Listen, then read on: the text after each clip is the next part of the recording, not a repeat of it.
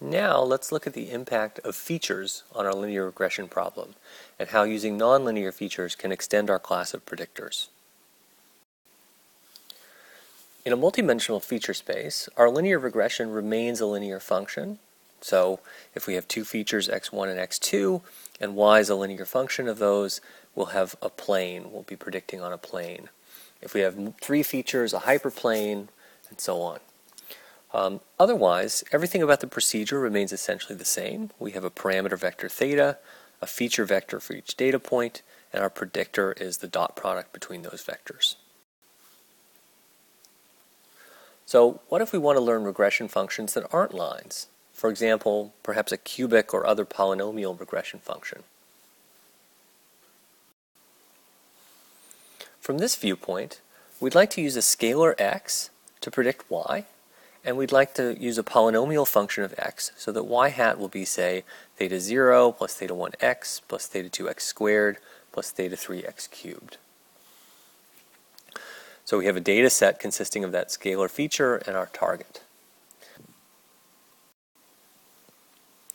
But now let's pretend that instead of observing one feature, we observe three. Denote feature 2 by x2 and set its value equal to the square of the first feature.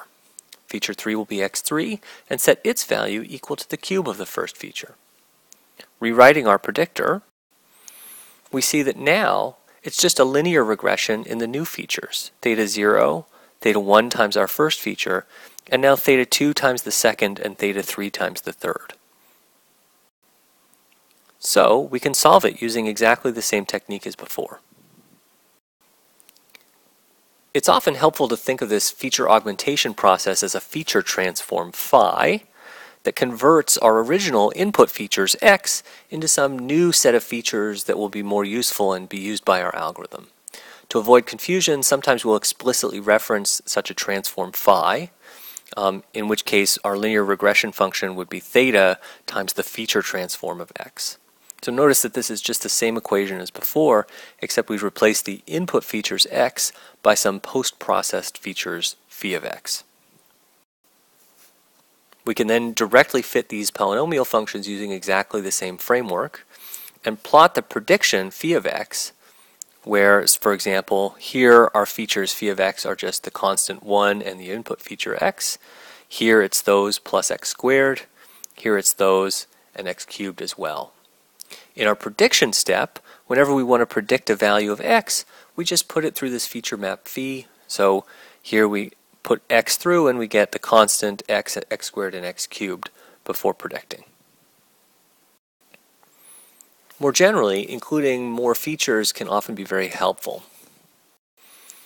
In addition to collecting more information about each data example to produce new features, we can also use transforms of the features we've already observed.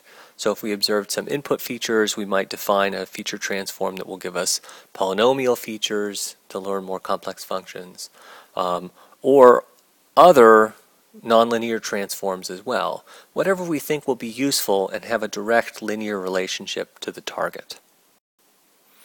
In general, the concept of linear regression, we mean linear in the parameters, since the features we're allowed to do whatever transforms we like. The most useful transforms will give us features that do in fact have a linear relationship with the target variable. So once we're able to generate more features, such as polynomials, the question is, should we and where should we stop? Note that increasing the polynomial degree of our fit creates a nested sequence of models. For example, out of all lines like this, the constant feature is one such line. So the best line fit will always be at least as good or better than the best constant fit. Similarly, all cubic functions include all lines, so the best cubic will be at least as good as the best line, and so on. As we increase the number of features, we always will get some improvement in fit quality. At an extreme, given enough features, we'll actually hit all of the points exactly, since we'll have m equations and m unknowns. But this kind of extreme is not such a good thing. Remember our example where we could explain the data with just a line plus noise, or as an extremely complex function that hit all of the data? Even though more complex models will always fit the training examples better, they may not perform as well in the future, since they may overfit and learn patterns that aren't really present in the real system.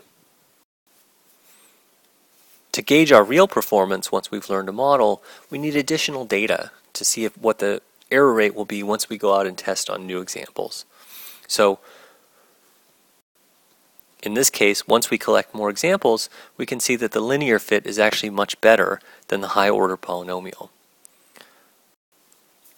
One way we can assess this is by holding out a set of validation data, here the green dots, or doing some kind of cross-validation to test for the performance of the model on data that it has not seen. We explicitly hide some of the data from our learning algorithm, and then we can use those points to estimate its performance on future data.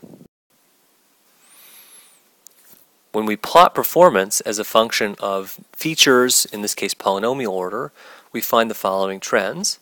As we increase the polynomial order, so the number of features, we find that the performance on the training data, the red points that the algorithm sees as it optimizes theta, gets better and better. It decreases.